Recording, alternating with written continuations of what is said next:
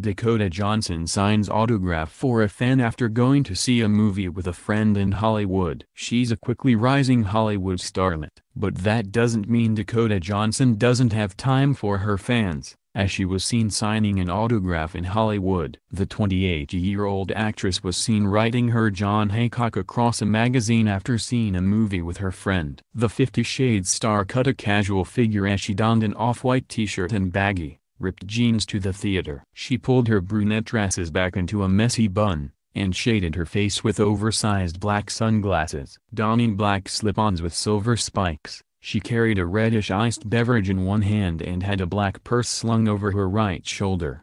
Dakota was heading up the stairs in the arc light when a fan stopped her and pulled out a magazine. The How to Be Single actress didn't hesitate as she signed the piece of memorabilia. She is next set to star in the Drew Goddard-helmed Bad Times at the El Royale. Dakota recently told Entertainment Tonight that she found Chris Hemsworth's physique very distracting on the set of Bad Times at El Royale.